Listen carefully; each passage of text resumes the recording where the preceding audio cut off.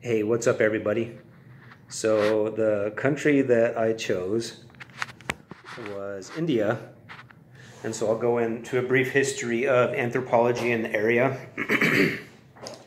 It started out, it was introduced as an early colonial concern in the 19th century, and it served as an aid to the administration by the British colonial power.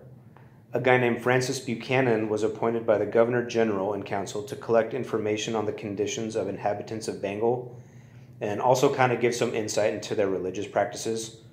Other early anthropologists wrote books and monographs on individual tribes, castes, and village communities. Anthropological teaching first occurred at Calcutta University in the region in 1920. But problems began to occur due to anthropology's use in colonial matters like deforestation and other issues that restricted tribal use of some forested areas. People started kind of becoming more aware of what anthropology was being used for, so it kind of started becoming, associated negatively in people's minds. But one early example of applied work was anthropologists exposed the true nature of the Bengal famine in the early 1940s and found that those affected were not professional beggars, but landless laborers, fishermen, and artisans hit by famine and the denial policy of the British. So because of that, the Indian government was forced to administer corrective changes. After the British left and India gained its independence, more universities in the area started training people in anthropology. There started to become a pretty big overlap of fields like sociology and anthropology. They came pretty intertwined. A guy named Bose suggested that theoretical anthropology should be utilized in the application of applied anthropology, so just pretty much suggesting that you can't really have one without the other.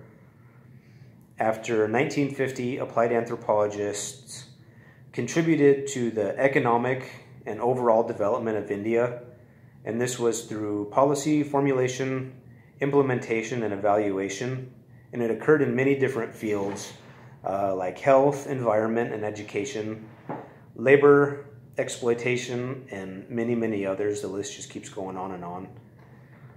To kind of make some links between how academic and applied anthropology were kind of utilized together, steps were taken for people like anthropologists to become an advocate for an issue rather than just presenting non-biased facts through research.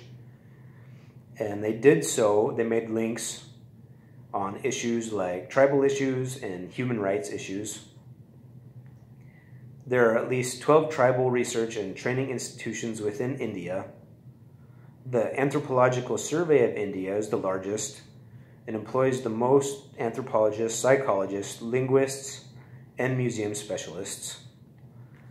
So anthropologists work for universities and agencies such as this one, like the Anthropological Survey of India, but they also work for tribal groups and other NGOs, just depending on the social issue. I mean, they're pretty versatile in the area, so they're doing some pretty good work over there, it seems like.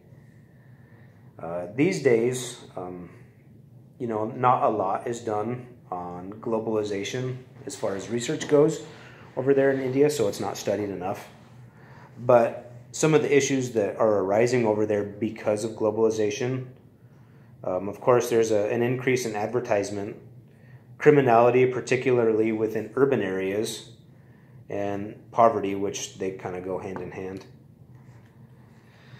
And, I mean, as you could guess, there's a higher consumption of non-essential items, and there's also a growth in agribusiness, which could potentially be good, but has a lot of problems too, where a lot of people are allotting their lands that they have to be used by big, outside groups or agencies that want to come in and kind of take over their land and stuff.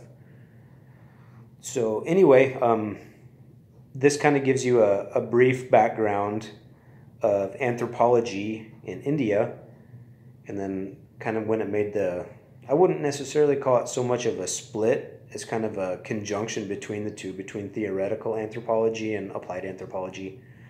particularly, around the 1950s or after World War II.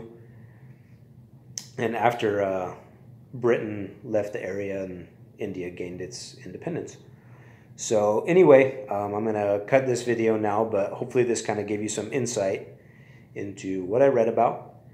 And just as a side note, I'm recording this on my smartphone. So now that I have one, I can actually do things like this. So it actually came in handy.